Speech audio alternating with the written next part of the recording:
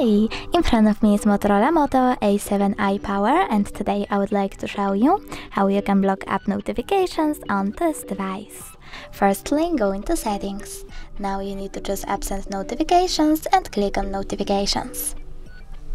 Then choose See All from last 7 days and pick one of your apps, for example Google Play Store.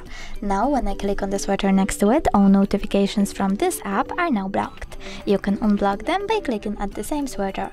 You can also just click on one of your apps and manage notifications from here.